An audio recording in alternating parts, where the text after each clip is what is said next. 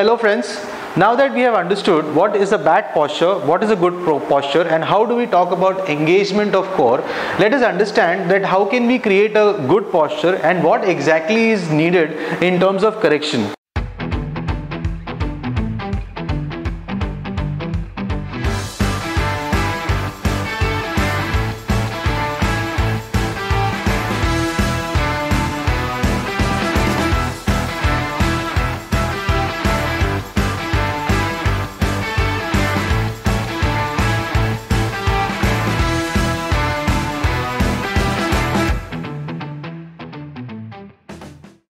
Hi friends, while in the last video we discussed about the engagement of core in our daily activities, today I am going to talk to you about some very basic exercises that will actually help you to keep your core engaged, and even this is also for people who are into regular fitness but are not incorporating core training as a form of the exercise.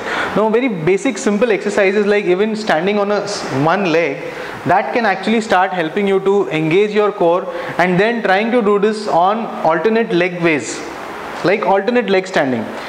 This is something which you start doing on a regular basis that can also help you to engage your core. Basically the idea is that you need to challenge your balance. The moment you start challenging your balance, your core will start getting engaged.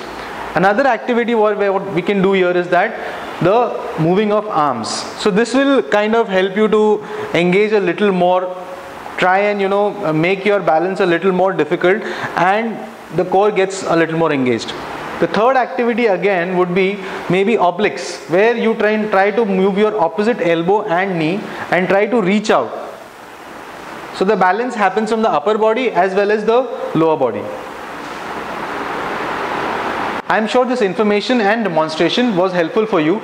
Do like, share and comment our video, and I am looking forward to know if you are improving on your posture. Thank you.